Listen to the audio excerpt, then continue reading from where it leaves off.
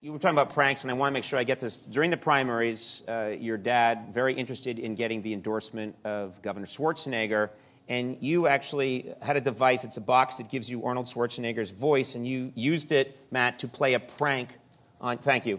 I looked at you, Josh. Look at the name tag. Yeah, and then I'm like, no, the other guy. No, the other guy. You used it to play a prank on your dad that actually seemed pretty mean, and we have the footage here. Let's take a look.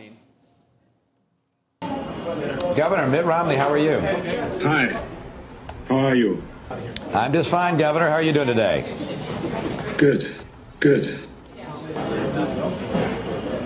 What can I do for you? I'll ask you a bunch of questions, and I want to have them answered immediately. Go right ahead and shoot. Who is your daddy, and what does he do?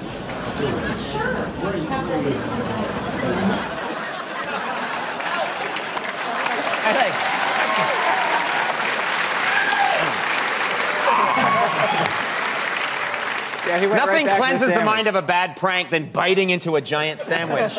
Matt, was he irritated? Because he was, after that? For a few months, I was fearing retribution. I really was. But he still hasn't gotten me. So thanks for the reminder, though. Thanks. That's, he'll come back.